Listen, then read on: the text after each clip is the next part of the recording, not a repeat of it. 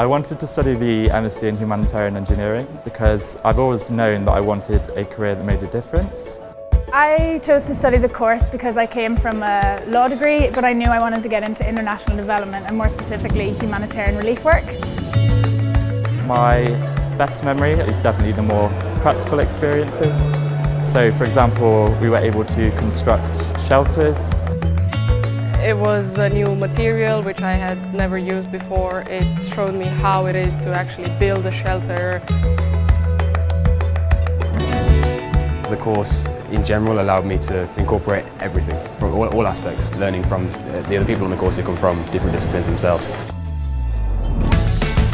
I would describe the MSc in Humanitarian Engineering as diverse, practical, ambitious, provocative, forward-thinking, but I'm going to use that as one word, and meaningful. Innovative, interdisciplinary and challenging, but in a good way.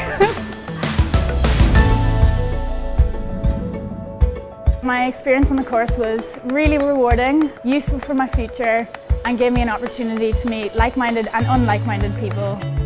I felt like the degree combines my passion for technology and for humanitarian intervention, so it was just like a perfect fit.